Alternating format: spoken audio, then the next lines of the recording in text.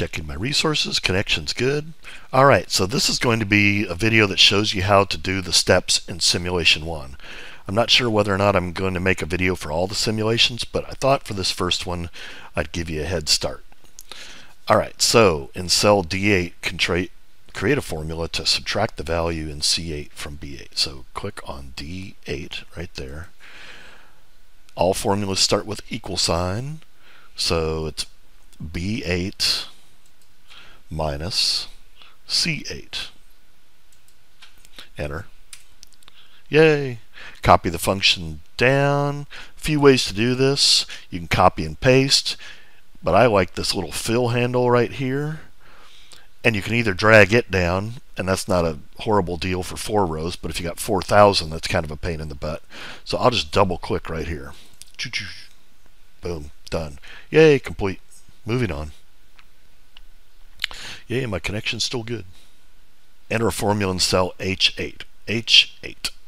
Calculate the number of payment periods for the first loan by multiplying the years by the payments per year using a mixed cell reference for the cells containing the payments per year.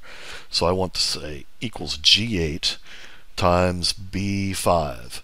So number of payment periods in the entire loan is 25 years times 12 payments per year.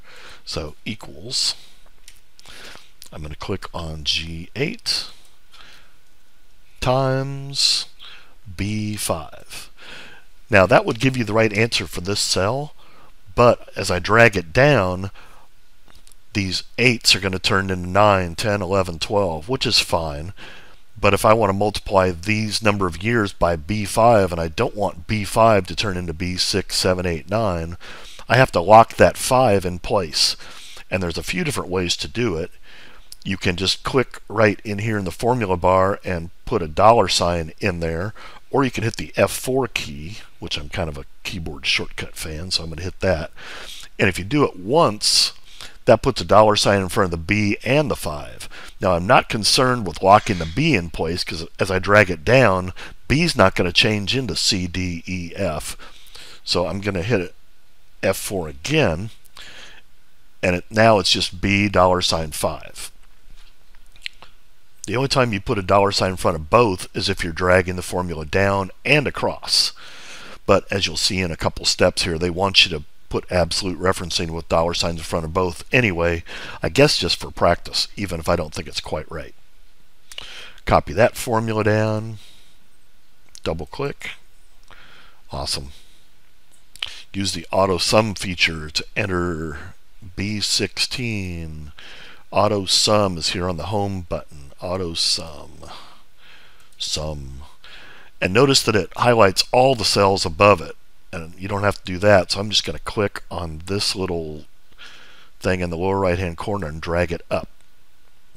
Now it's B8 through B12. I could have typed in B8 through B12, but since I'm here, I'll show you some shortcuts.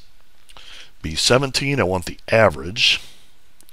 But here I want to show the Autosum arrows on the Formulas tab, so just to show you that it's in different places. So come here to Formulas, Autosum, Average.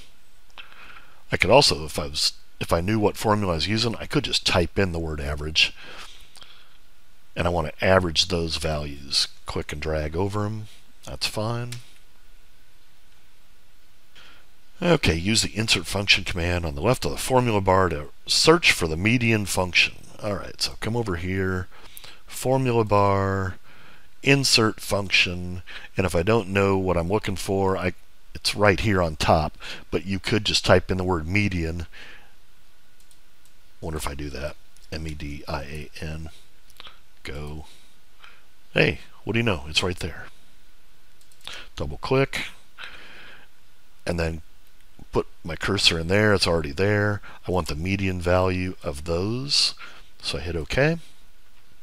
Use the Autosum feature on the Formulas tab to enter the min function. Alright.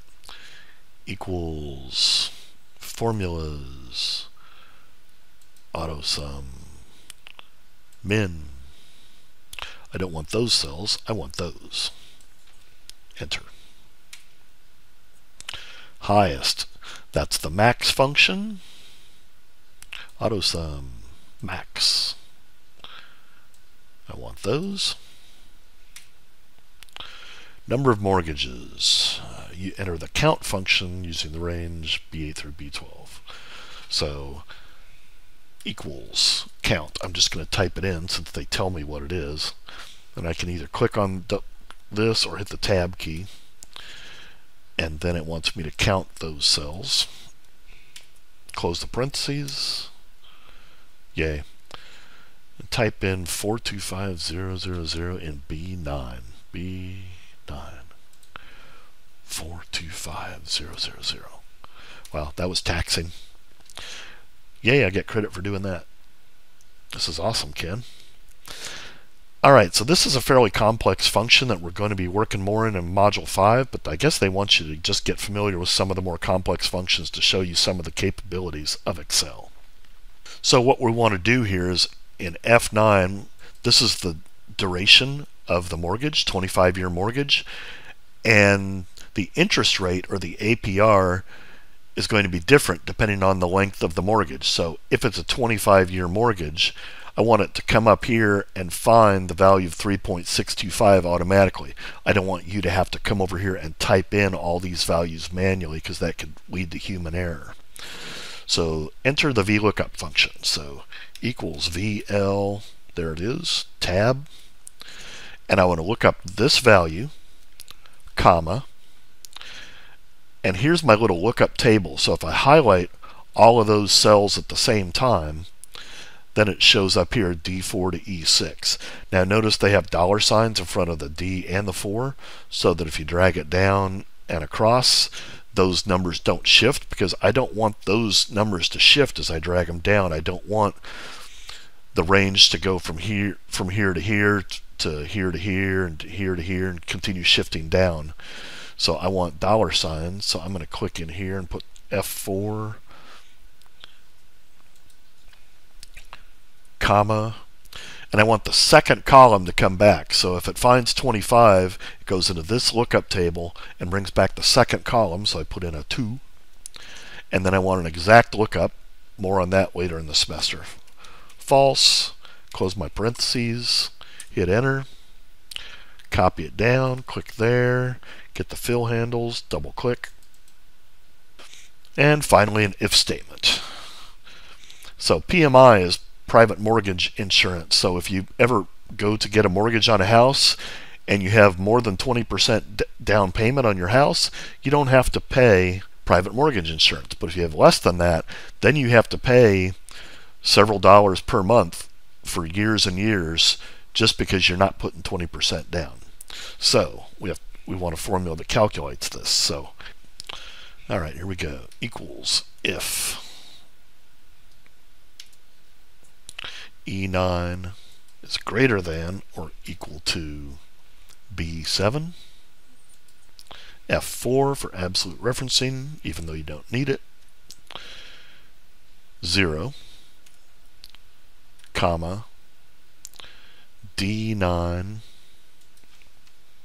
times